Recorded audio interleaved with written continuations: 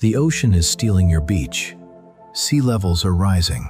Storms are getting stronger, and beaches are vanishing. Not slowly, fast. Some beaches lose 10 feet every single year.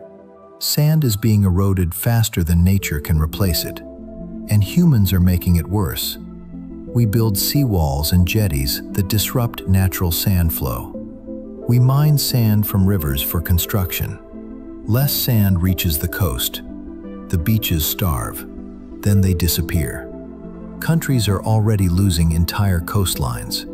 The Maldives, Kiribati, parts of Florida.